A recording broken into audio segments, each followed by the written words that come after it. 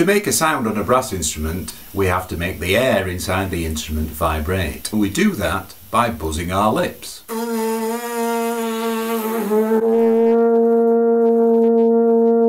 The tighter we buzz our lips, the higher the sound goes. The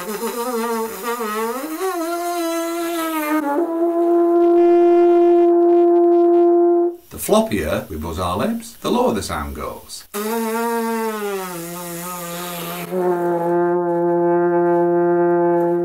Some people are lucky, they can just buzz their lips. Some of us have to try a little bit harder. Here's some ways to get your lips buzzing. Some people find that if they put their finger against the lips, it helps them create their buzz.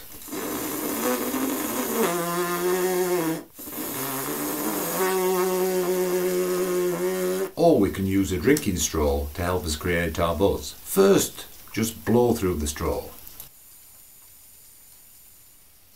Then lick your lips, blow through the straw and then pull it out.